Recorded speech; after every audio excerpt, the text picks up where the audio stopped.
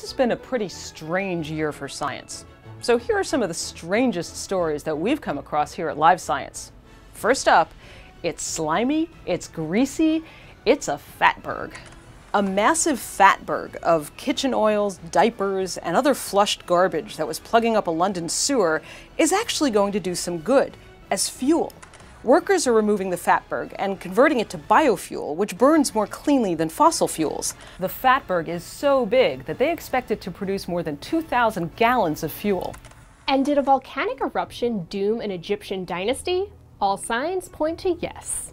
An October study suggested that fallout from volcanic activity might have led to the downfall of the Ptolemaic dynasty, which prospered from 305 to 20 BCE. But the society didn't go down in flames. Rather, the eruption is thought to have disrupted the monsoon season, stopping floods and leading to fewer crops.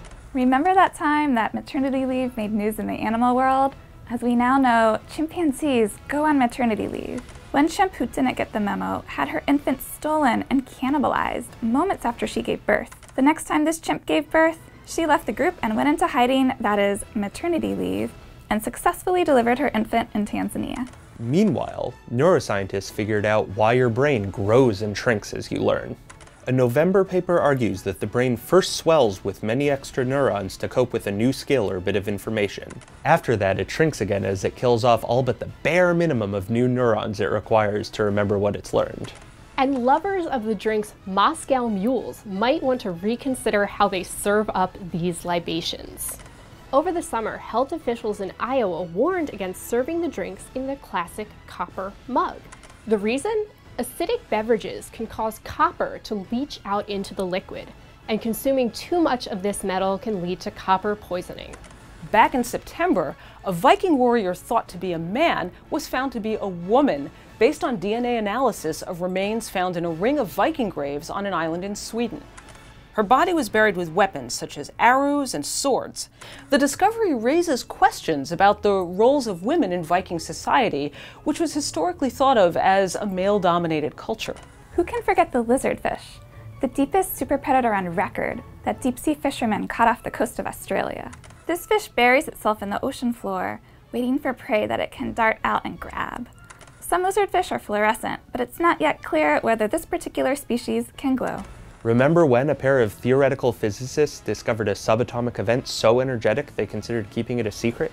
When two heavy subatomic particles known as bottom quarks fused together with a third, lighter quark, they released nearly 8 times as much energy as the reaction inside hydrogen bombs. Fortunately, they discovered there's no way to assemble enough bottom quarks to build a quark bomb. Are 2 heads better than 1? In June, we learned about a flatworm that was sent to the International Space Station, and it surprised scientists by growing a second head after its tail was amputated. The worm went to space so researchers could observe how microgravity and fluctuations in the geomagnetic field affected the worm's unusual ability to regenerate.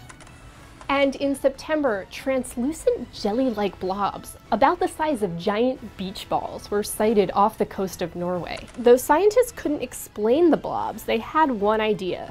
The gelatinous spheres could have been squid egg masses. For now, though, the blobs will remain a mystery, at least until scientists can grab a DNA sample. That's 2017's strangest news. How weird is it going to get in 2018? There's only one way to find out. Live Science will keep you posted on 2018. Catch you on the flip side.